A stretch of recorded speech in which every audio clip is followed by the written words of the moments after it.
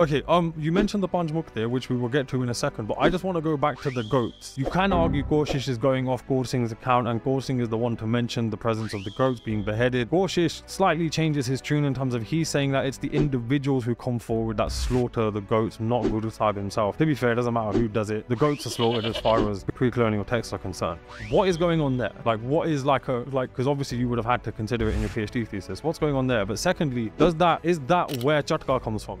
I guess what I'm actually asking is, what's going on in the initial Vaisakhi ceremonies? And then secondly, how has that tradition kind of been continued, and particularly by the Nihangs? If you found this interesting and wanted to find out what the real history behind Vaisakhi 1699 really is, then you can find the full-length video on my YouTube channel. Either use the link in my bio or search Ramblings of a Sikh on YouTube.